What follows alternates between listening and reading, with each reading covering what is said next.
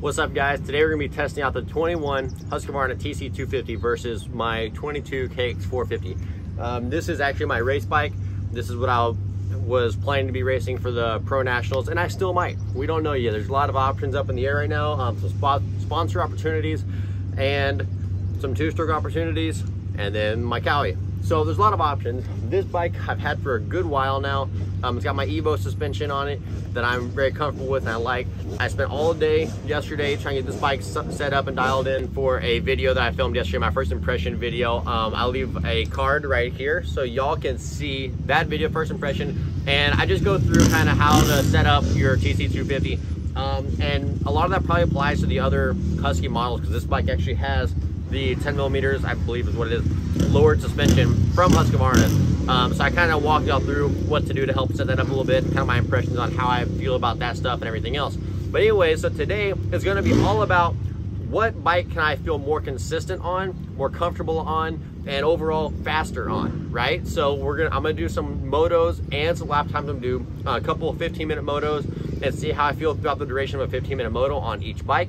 I'm also going to do some sprint laps and see which laps end up having a faster lap time. And then I'm going to kind of break it down.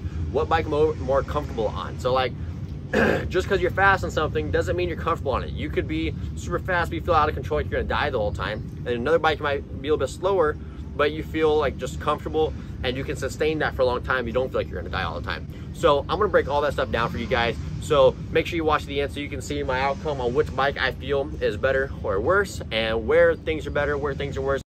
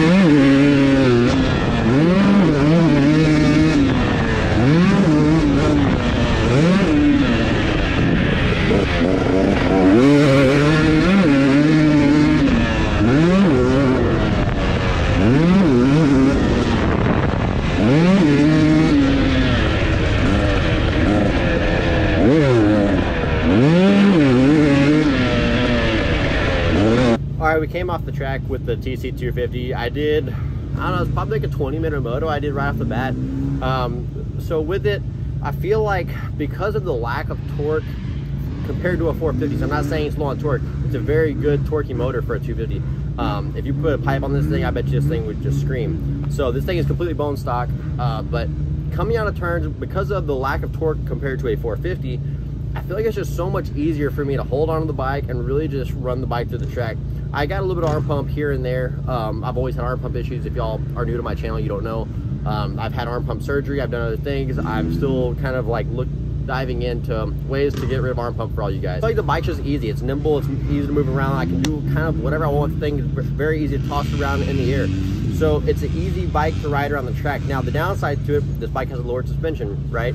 So I feel like when I'm landing on the jumps, it's like the bike just doesn't have as much movement as I would like for it to have as compared to a bike with normal travel suspension. Now I'm gonna go out on the 450 and I'm gonna see what I feel like. The track was a little bit greasy on the 250, so as the day goes on, the dirt should be more consistent comparisons. But I'm going on the 450 now and see, because with greasy conditions, normally I'd get arm pump real quick because it's harder to hold the bike and control it, but I stayed pretty good throughout the whole moto. So now I'm going to go out on the 450 where the track is not as greasy and see, am I going to be able to not get arm pump so fast? Am I going to be able to push all the way through the moto? What am I going to be able to do different or better, worse on the 450 than the 250?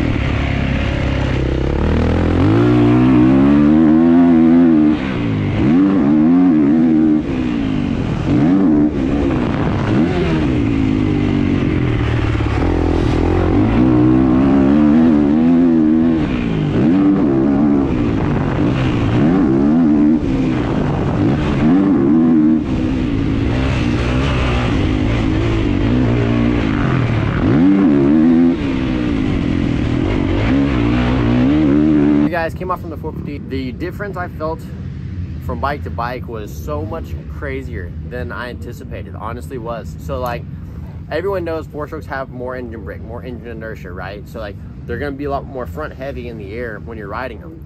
Well, when I got on the 450, I was like thinking like, my brakes are dragging. Like it was, but they weren't.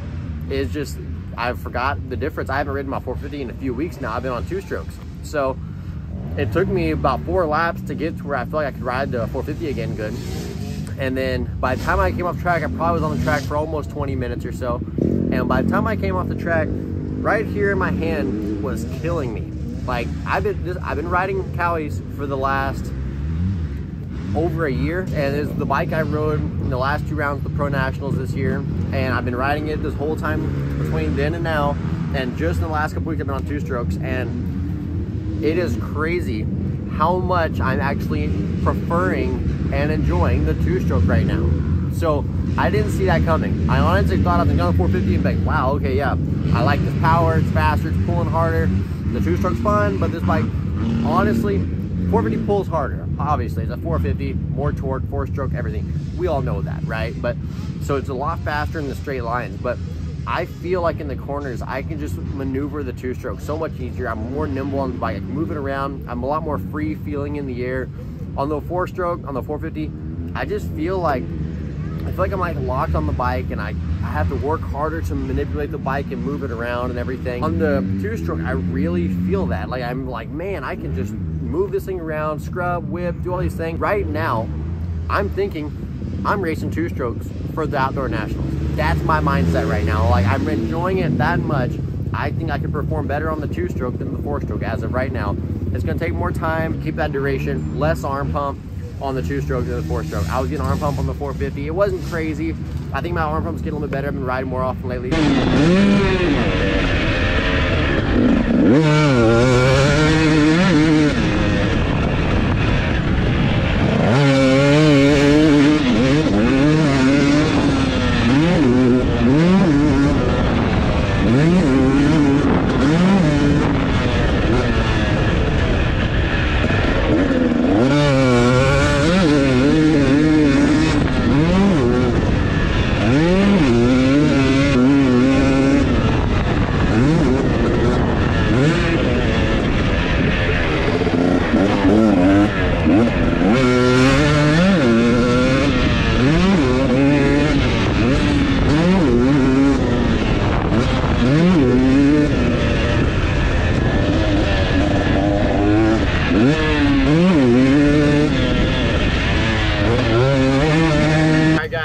It up here. So I actually ended up enjoying the TC250 more, believe it or not. And I can't believe that because I love my Cowie. I tell everybody, man, these Cowies are sick, and I still believe that. I love the bike, it's a great bike, but I don't know if it's just like a mental thing right now, and it's something like I'm having that like the phase.